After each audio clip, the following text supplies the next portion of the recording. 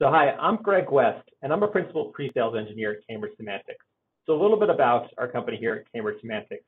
We're founded really by the union of two groups. The first group, which has its origins at IBM, and they were working on using graph and semantic technologies. They founded the company around a dozen years ago, and then about 4 or 5 years ago, they acquired this group with origins in Netezza that have been working on building a very scalable graph database. And when they've merged these products together, we've actually released a couple different versions of our platform now. Most recently, Anzo 5.0 released in 2020, and it features this very scalable enterprise OLAP graph database engine to build enterprise-level knowledge graphs. And this is a quote from one of our customers that really encapsulates the problem statement that many of our customers see.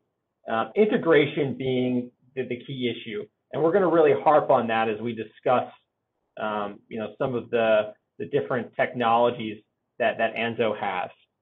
So what makes Anzo unique really when it comes to data integration is the fact that we use a knowledge graph in our approach. And there are numerous advantages, right, to using knowledge graph. The first one is flexibility, whether that be modifying the model or integrating new sources.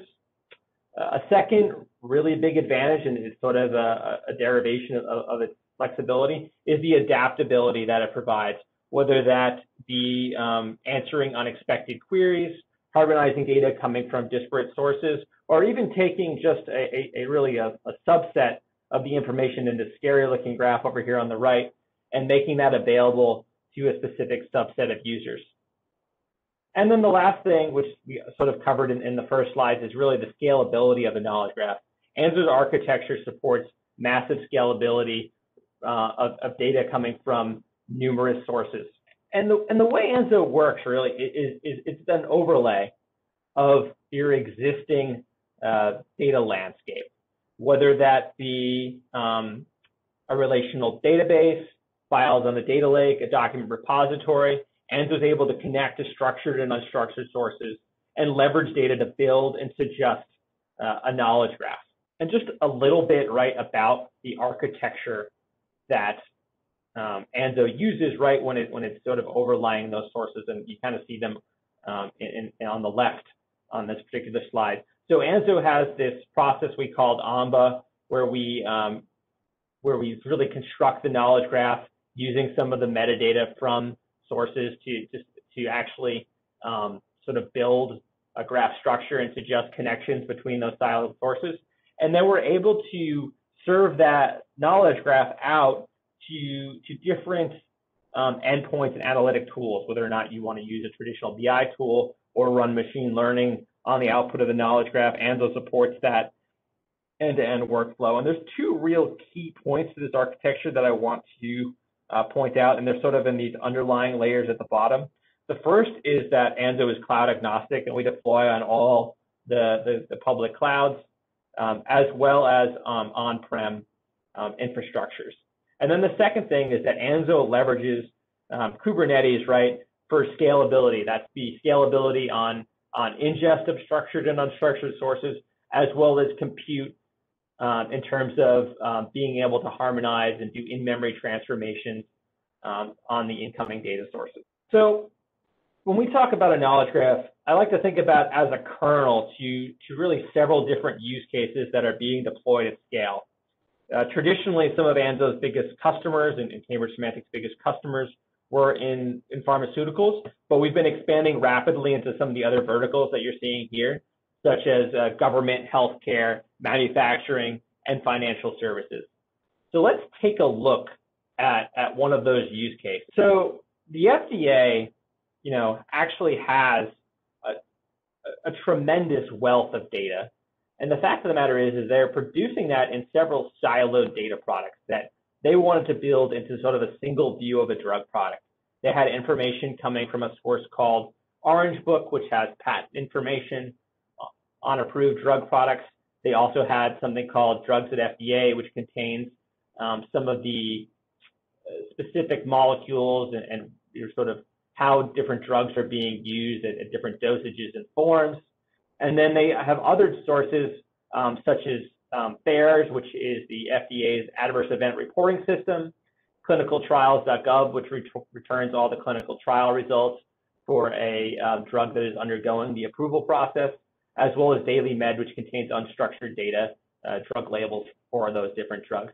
And we really want to be able to harmonize those into one graph and really be able to do some analysis on that information. So just a little bit about how Anzo actually builds a knowledge graph that's combining data from a few of these sources.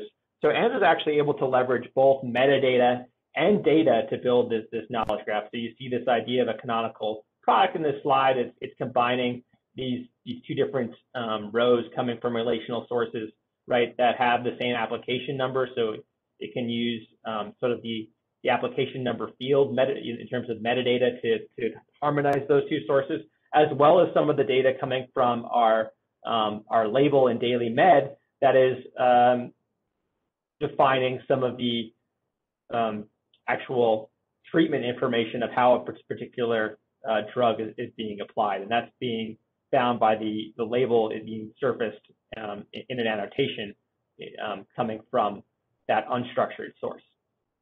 So let's take a look at what Anzo actually looks like for this use case.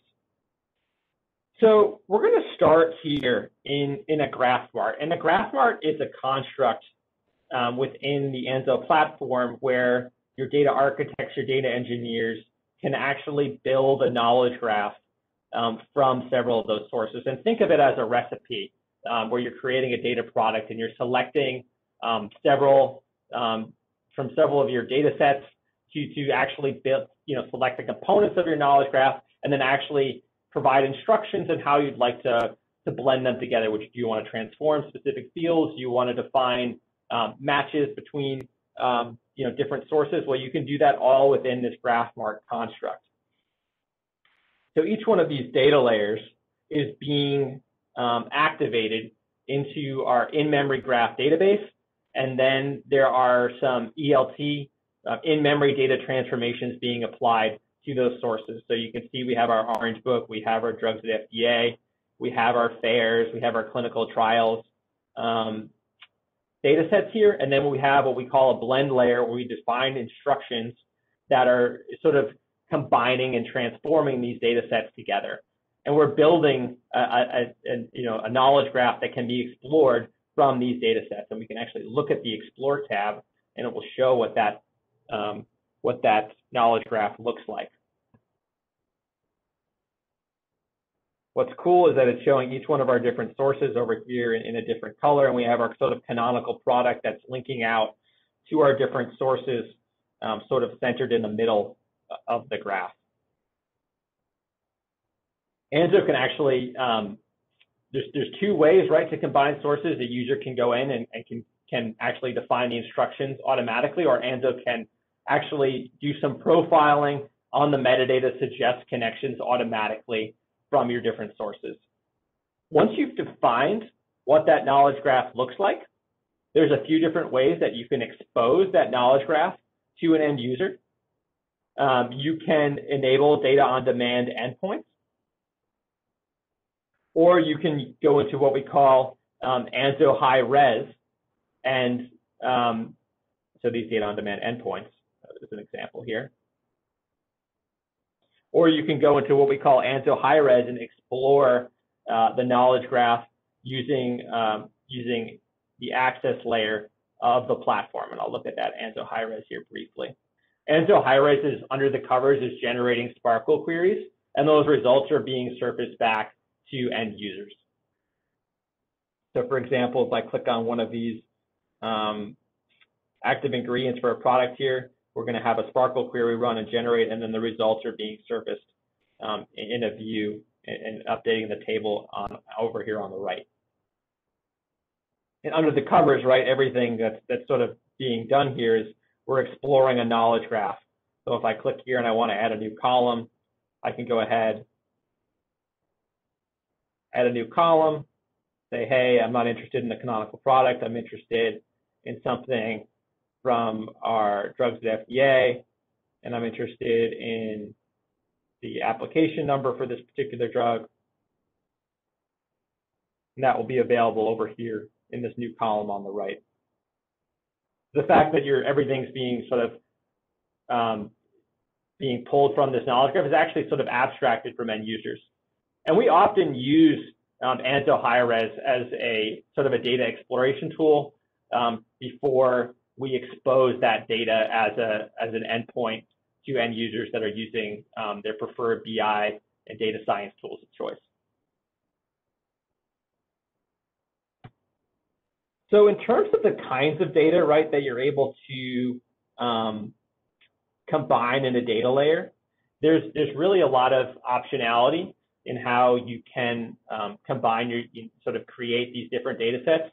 Anzo has the ability to sort of build models and ingest data from traditional sources using an onboarding workflow.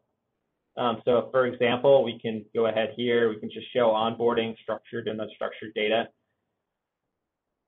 and add a data source that is, for example, a structured file coming from your data lake or a relational database. You'll see a subset of databases available here. And when Anzo creates a connection to one of those sources, it actually is able to extract the technical metadata from the source and build a graph model from that particular source. So if I look, for example, at our drugs at the FDA, it's actually able to automatically extract the different fields, the different primary keys, and use all of that technical metadata to automatically create a model from that source. And this is where we got our model from. The other option, instead of sort of following the traditional onboarding approach, is that Anzo can connect to sources and directly load data from them, or create views that are virtualizing your connection to that data source. And in general, right, when we're building a knowledge graph, we expect users to use some sort of hybrid depending upon the types of data source they're looking to connect to. If you have an API where the data is sort of constantly changing, you may want to create a virtualized view. If you have a historical data set, you'll want to let Anzo go ahead, connect to that data source, convert it to RDF, and store that for activation when necessary. So think of the graph Mart, right, as this very powerful tool for creating a knowledge graph that you've then exposed to end users. So, that was just a very brief overview of sort of Cambridge Semantics and our product Anzo. If you'd like to learn more, reach out to our team and we'd be more than happy to schedule a follow-up session with you.